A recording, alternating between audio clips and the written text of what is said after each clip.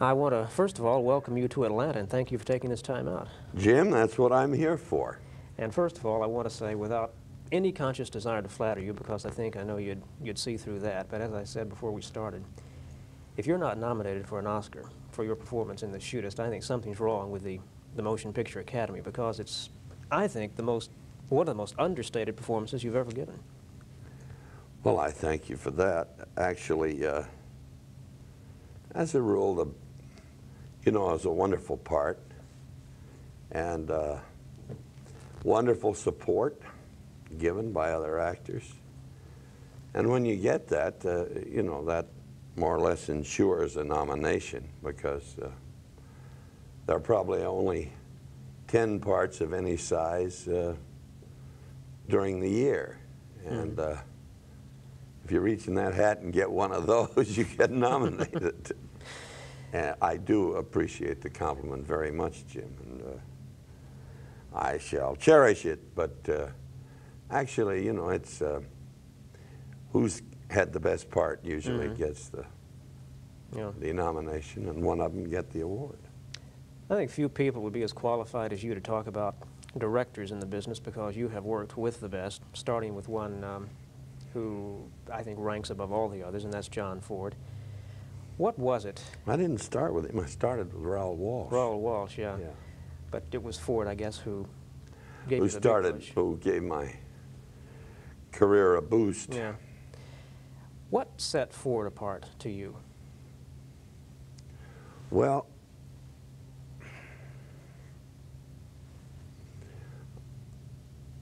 I know I'm asking a question. No, that well, takes I want to be very, I'm sorry to slow down the interview, but I think that the two things. One, that I think he would have been the finest painter in the country, because he knew how to use his paints, his people, his compositions were all magnificent.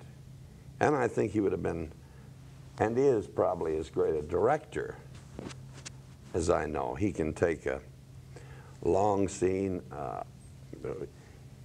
In his early days, he had great patience with writers, and he would make them write a scene one way, and they'd say, no, I'd like to get there, and make them write it another way, until he wore them out, and then he'd reach down in and out of a paragraph, take 3 lines here, 2 lines here, and cut through all the hypocrisy, the phoniness, and get right to the most important critical part of the speech. In later life, he didn't, he lost his patience with that, but that didn't stop him making great pictures. Did he change at all then stylistically over the years? No, I don't think so. And he was a man who, he took whatever assignment, if you happened to catch him at the right time, he'd take an assignment that was a bigger challenge maybe than it's possible to make a top picture out of. Yeah. But something, regardless of whether it was a top picture or not, there would be something in it worthwhile going to see if Jack Ford directed it, because he had that particular talent. All right, let me ask you a question that film buffs are still arguing over: the main differences between Ford and Howard Hawks. Well, Howard Hawks, I mean, when you talk about Westerns, Pappy Ford's,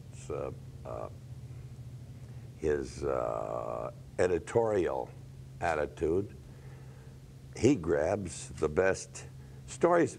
Pictures are about people, or they're not very good. It's how to build a pyramid, Hawks found out, was not very important. You have to have interesting people. Jack Ford, like in Stagecoach, used all the Bret Hart characters, and he put them on in a delightful and bright and dramatic manner.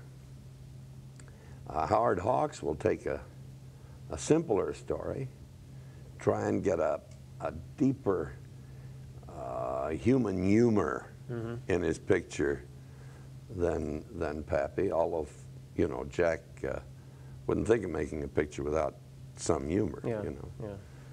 But it's a different style. Jack comes, you know, they say that Jack Ford comes on a set already and everything's set up.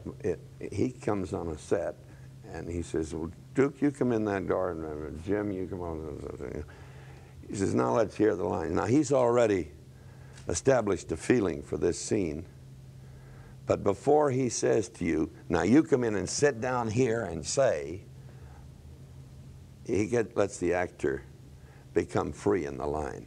You know? It's the first time the actor has known where the table was going to be, where the chair was going to be, what's going on. So he lets them rehearse like that while everybody else is off having coffee. Then he calls the cameraman over and says, well, what do you think of so-and-so? They talk. And they're going to say, well, Jim, could you, instead of stopping over there, could you stop here with the chair? You say, oh, yeah.